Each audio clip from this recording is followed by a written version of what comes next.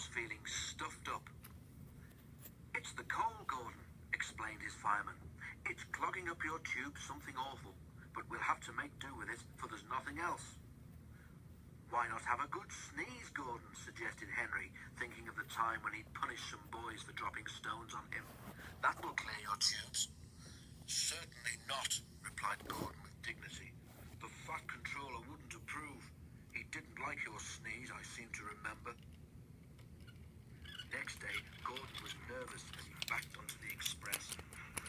"At least I shan't slip today," he thought. "But I suppose they'll laugh at me again if I don't keep time." He needn't have worried. By the time he reached the junction, he was running nicely, and as he approached Edward Station, Gordon's fireman began to make up the fire. "Let's get a good run at the hill while you've got steam to do it," he said. "I don't trust this low-grade coal." At the station, a party of wedding guests, all in their best clothes, was standing on the platform. As Gordon swooshed through, running hard for the hill, smoke from the newly made fire streamed from his funnel. He disappeared into the distance and left a black smoke screen settling over the station. It covered everything, wedding guests and all, in a coat of soot and smuts.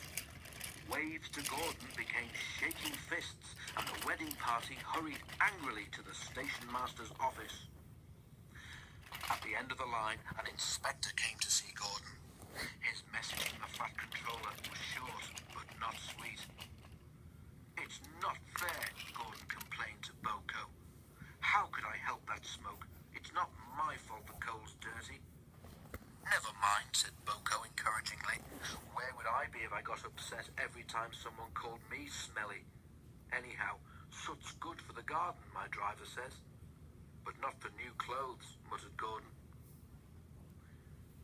Gordon was extra careful on the way home, but it wasn't his lucky day. The Fat Controller had broken a journey to the other railway to apologize to the people at Edward Station. He had done his best and was waiting for another train when Gordon came by. As the express thundered through, a cloud of something flew from it and landed on the Fat Controller's new top hat. When Gordon reached the big station, there was another message waiting for him.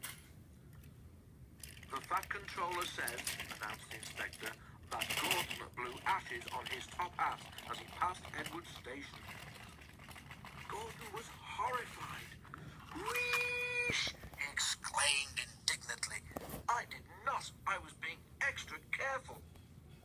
"I'm sure the Fat Controller can't be right," put in Gordon's fireman. "I can't help it," said the inspector. "That's what he says, so there it is.